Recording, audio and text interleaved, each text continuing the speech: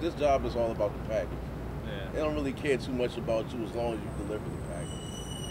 It's kind of like a cutthroat business. To a certain extent, you know, if you get hit severely, like you can't move and you have to be hospitalized, they're a little lenient with you on that. Little scrapes, road rash and stuff, either way, package is the main concern. Clients, us, we're just out here doing the job pretty much. I mean, I've got hit by 4 cars so far since January. So I mean, I've had some severe road rash and pretty much anything you can imagine. Cuts, bruises. I mean, I've gave myself a concussion once already. So you just kind of got to get up and shake it off a little bit and keep going. Typically, a bicycle messenger will handle a Xerox box. They have very large backpack.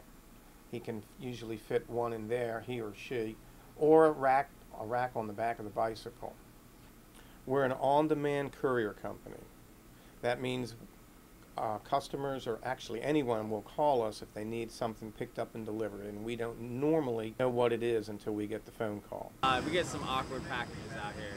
Some big boxes that a lot of times we carry it on our bars, but most of the time we try to shove it in our bag. Sometimes you can't. They're like just really big, awkward, long boxes. And they're a pain to carry sometimes, especially going through traffic.